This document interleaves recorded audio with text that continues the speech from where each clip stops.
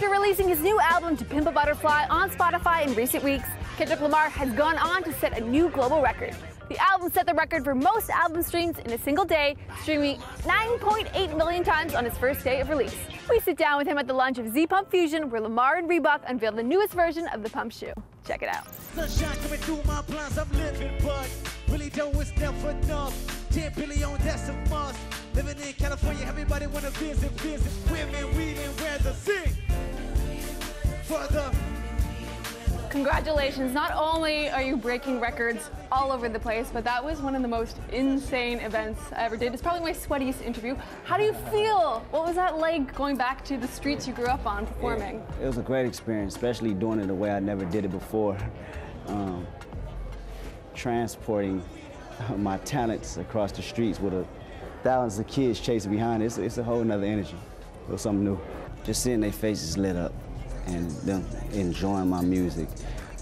Even my older music. I did a lot of mixtape songs tonight. And for them to still run after that truck and sing it out of breath and still have the energy, that's the best feeling, because I know I'm bringing happiness into their lives for that hour that we spent out there. What lit up your face when you were growing up? What gave you that? What was the first moment you had? First moment I had, probably going to the movies and seeing Terminator. Well, the new one's coming out. So you see Arnold. I gotta go see that. Yeah, but yeah, that lit me up. I like Arnold Schwarzenegger. It's important because I always wanted somebody to come back when I was a kid and feel like I can touch them. So having the platform I have now, I feel it's only right that I do just that. What's the relationship between sneakers and music and hip-hop culture? Because it seems like they've kind of been a marriage since the beginning. Since the beginning, yeah, since Run DMC. It's always been fashion and hip-hop, always been hand in hand, you know, because it's about attitude. It's more than just rapping lyrics. It's about, you know, your lifestyle, and our lifestyle goes with how we dress and how we present ourselves. You talk about how the riskiest things are the most important things in your life, and you always are very truthful with your music, and your fans really seem to connect with that.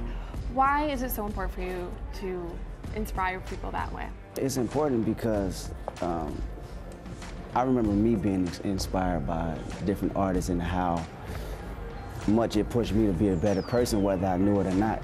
You know, you can listen to something and be influenced by it without you even knowing, you know, so if it takes for me giving some type of inspiration on a track along with realism, then so be it. You know, that's what I was put on earth to do, and I'm gonna do just that.